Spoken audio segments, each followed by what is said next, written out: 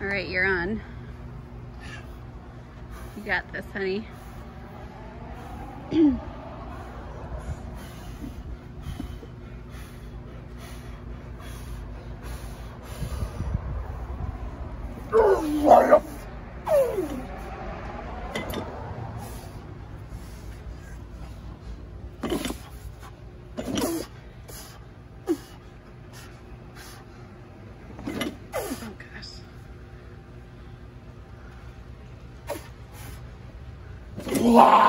For the idiots that think this is fake weight, it wouldn't like curve like that. Back up a little bit. Right. So we get some even ground. Oh yeah. Oh yeah.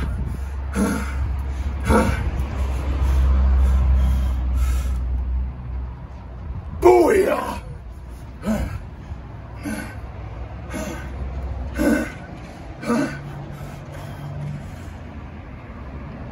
Booyah! Booyah! Let's get one more booyah. All right. Come on. Booyah boos. Booyah boos. Got it.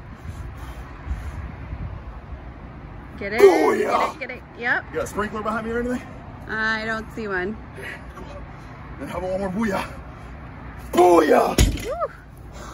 All right, let's show them the ground in our yard so that people don't. Oh, Ricky, why didn't the weights bounce? Maybe they don't know about like physics and stuff, but sand absorbs impact. So it's not gonna bounce here. Okay. And then I'm not gonna let you do any more weight than that, honey. It was too scary, so. You know, the funny thing is, that shouldn't have been hard. But when you're doing it in a sand pit, we're talking about incredible ankle stability. Yeah. So we gotta show the weights, of course. Oh yeah. Now I got a lot of new subscribers. A lot of people think you fake weights, which, why? If I was gonna use fake weights, wouldn't I use more weight? Right, 2.5. See, it's stuck in the ground, so I can't pull it off. 25, 10, 15, 35, 45. You can contact this company and see if they make fake bumper plates. Pretty sure there's not a big market for that. Well, but on a bright note, guys, I was out here with my little Puffingtons and we were doing walking lunges, and I was cleaning and pressing the weight to get over my head. I was like, I'm gonna be limited. The last thing I want to do, what's more dangerous than this, is cleaning and pressing a weight above my head to catch it on my back. I mean, this is just inching, controlled. Is it sketch? Depends. Depends if you have adequate hip mobility, hamstring mobility, shoulder mobility.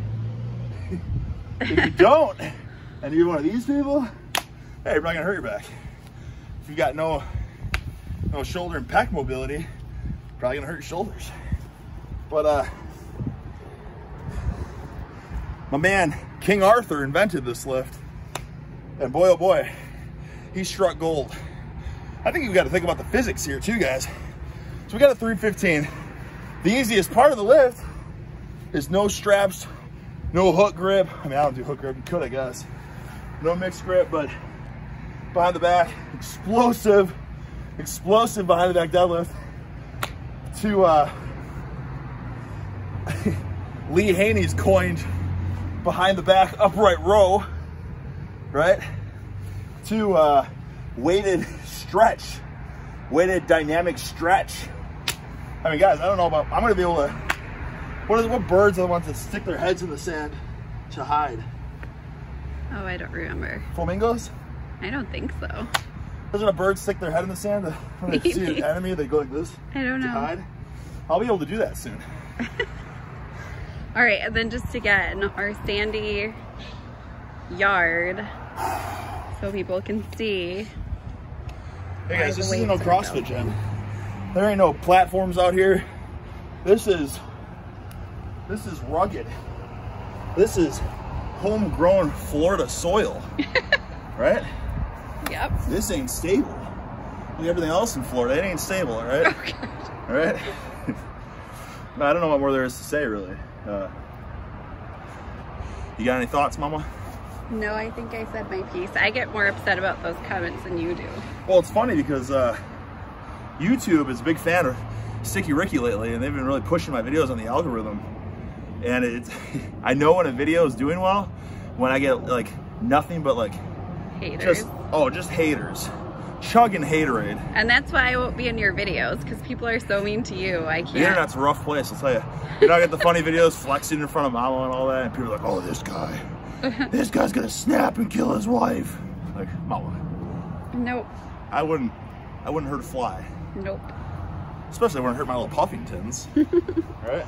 Yep. All I'll hurt is my spine. Okay. Don't do that. No, I'm not. But in all honesty, I take my spine health extremely serious. I was gonna make this for a different video, but we might as well throw this gem right now. I actually bought a 45-degree back extension to put right next to the bed because I'm taking my spinal erector health to the next level. So when I wake up, I do back extensions, high rep, no weight, right? Get a pump, set of 30 or 40, pumped erectors. Then I go to bed. Before I go to bed, I'll do the same thing. I hit a couple sets of back extensions, pumped erectors. We're talking extreme blood flow. Guys, there was actually a study that was out. Don't ask me what study, when or where, but it's a study and it exists. And it really does. You can look it up, I guess, somewhere. They did a study on average Johnny bodybuilders versus Joey powerlifters. You know, because powerlifters, they were bigger, they were stronger, they had bigger squats and deadlifts, of course. But they tested both the low back strength of both Johnny bodybuilders and Joey powerlifters. And interestingly enough, lower back strength, considering that the powerlifters were stronger at squatting and deadlifting, they were equal, their lower back health, strength that is.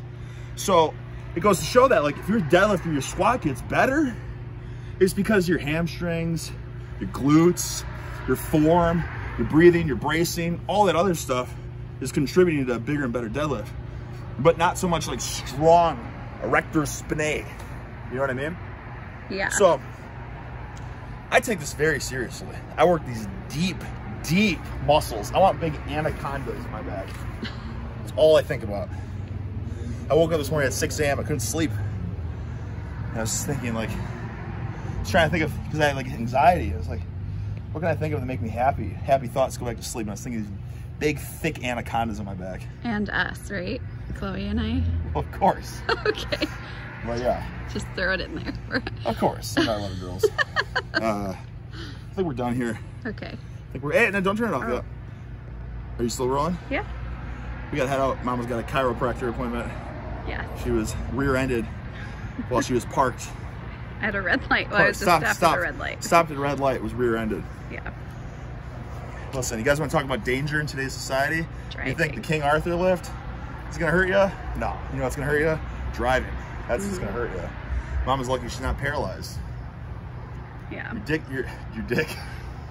Your dick's in shambles. Oh my gosh. It's a Freudian slip. Oh my god. Your discs are in shambles. Yeah, well anyways. But you know what? Her dad was a world-renowned scientist. Yes. Brilliant mind. And she had back problems from gymnastics as a youngin'. And her dad advised her never to get back surgery. It's the worst thing you can do because best case scenario, your back feels a little better. Worst case scenario, your back's effed for life. And even if it's better for a little bit, it's like the long-term. No guarantee. I got a buddy that got back surgery and it was 15 years ago or something. And he still like never wants to squat, never wants to deadlift. Terrified. It's like, well, you had your back repaired. Well, why not? Well, and I'm sure there are good surgeons and I'm sure there are situations where it's needed, but a lot of times it's better not to do it.